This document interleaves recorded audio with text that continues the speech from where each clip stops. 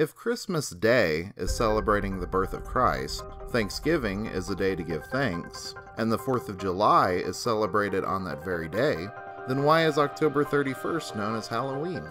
Well, to answer that question, you need to know what happened in Rome in the year 609 AD. On May 13th, 609 AD, Pope Boniface IV consecrated the Pantheon at Rome.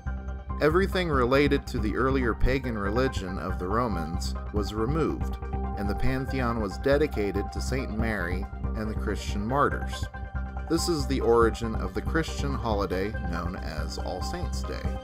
The date was later changed from May 13th to November the 1st by Pope Gregory III, who dedicated a chapel on that day in honor of all the saints. All Saints' Day was also known as All Hallows or Hallowmas. Hallow is an alternate form of holy and can refer to a saint.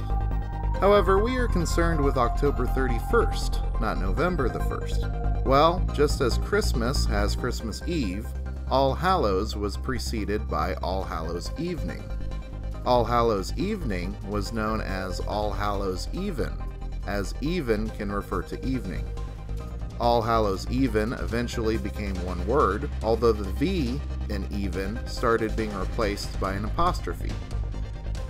For quite a while, the holiday was spelled with the apostrophe, until eventually it was let go and Halloween as we know it became the proper spelling.